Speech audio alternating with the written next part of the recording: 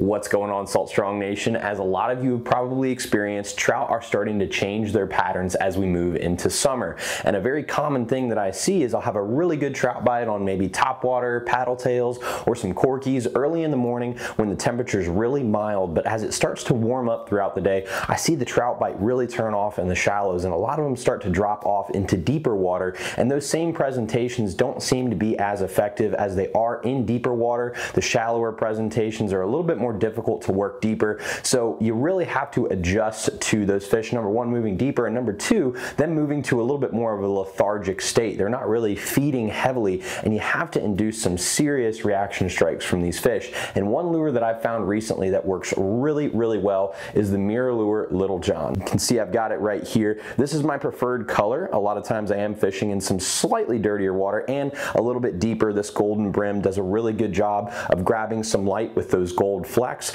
but it seems like the trout really like the erratic motion of this lure, and I wanted to talk to you guys a little bit more about how to retrieve it in this tip, because I want you guys to be able to get out and stay on trout as long as you want to throughout the day. I've been catching fish all the way up till noon, even at 100 degrees, just by making sure that I'm using something that attracts some really heavy strikes from these fish. So the number one thing that you need to make sure that you're doing is putting this somewhere near some deeper structure, whether that be rocks or oysters or anything that's probably a little bit deeper than those flats that you've been fishing in that 3-foot range, 2 to 3 foot range earlier on in the morning. Now, when you get around that structure, the big key with this lure is you need to make it dart. And a lot of times what's going to happen is those trout will take a quick swipe at it and then leave it alone. You don't see this lure getting hooked in fish a lot of times deeper in the mouth. Most times it's just in the corner. That tells you they came up and swiped at it. That's that reaction strike that we're looking for. A lot of times when I see fish that are really on the feed and they're on the bite, that lure is all the way in the back of their mouth, sometimes even swallowed,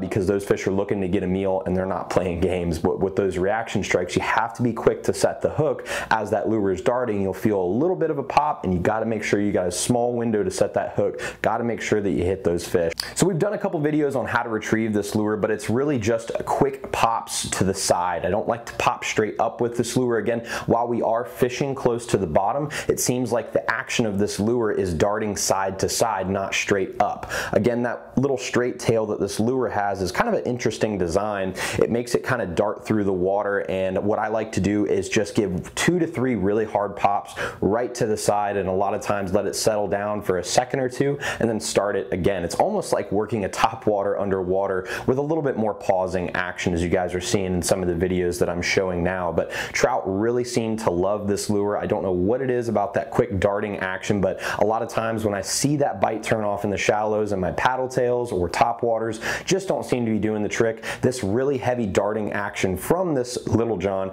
does a great job of attracting strikes. But I wanted you guys to be prepared as you see fish change their patterns to know exactly what you need to throw at them. And I could not suggest using this Little John more on those depth changes near structure like oyster bars or rocks that are right off the edges of flats. That's the ideal scenario for this bait. I don't like using it up in the shallows because it really works best with a 1/4 ounce jig head. You can see I've got a 1/4 ounce strike eye right here.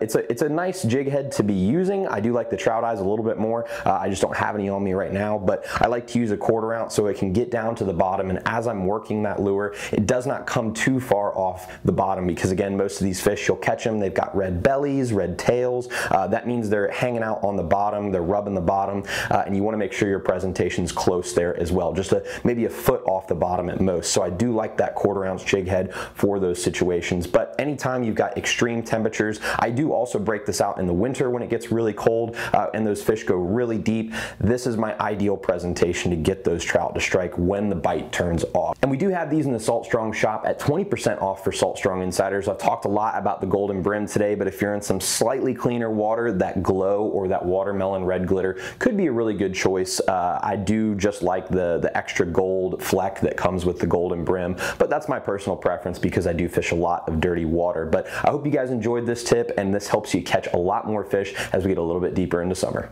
And if you're new to Salt Strong, just know we're the #1 online fishing club in America, because we actually guarantee we're going to help you catch more fish, save money on tackle, and make friends fast. So thank you again so much for watching, and we're looking forward to seeing you in the Salt Strong Insider Club soon.